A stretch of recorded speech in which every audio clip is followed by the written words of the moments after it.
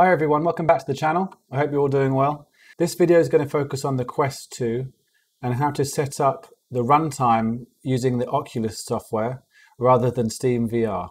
The reason you can do this is so you can use the Oculus Tray tool and the Oculus software to run the VR much better with the simulator compared to Steam VR.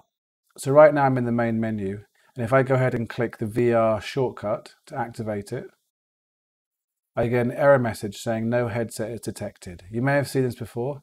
Even though your headset is plugged in or you're switching between headsets, I'll show you exactly how to solve this problem.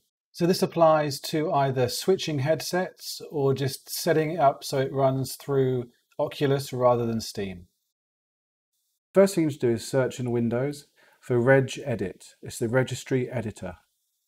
And if you just click on that, click yes. Once you get to the Registry Editor, you need to type in the following path. You can copy it from my screen here. You're going to go to Computer, HK Local Machine, Software, Khronos, Openxr, /1. You click on the Active Runtime. Mine is here. This is what you need to type into the Active Runtime for it to actually prioritize this path when it opens the VR headset.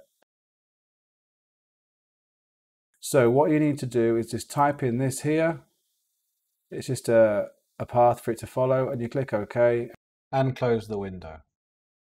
So here we are back in the simulator on the main menu. If I just click on Control-Shift to enter the VR mode, you'll see, and it goes directly into VR through the Oculus Runtime rather than Steam. I hope this video helped you understand how to run the Oculus Quest 2 through the Oculus Runtime rather than Steam, and it should give you much better results.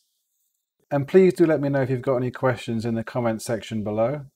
If you like the content, please like and subscribe.